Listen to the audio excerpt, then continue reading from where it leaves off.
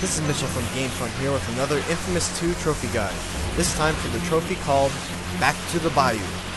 This trophy can be obtained by traveling all the way back to the swamp area where Cole first entered New Marais at the beginning of the game. In order to find this place, set a waypoint on your map for the northwestern corner, right about here.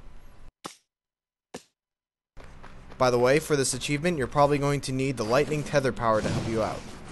First you're going to tether over to this electrical tower and then basically just follow the same trail you took getting to this place, only in reverse.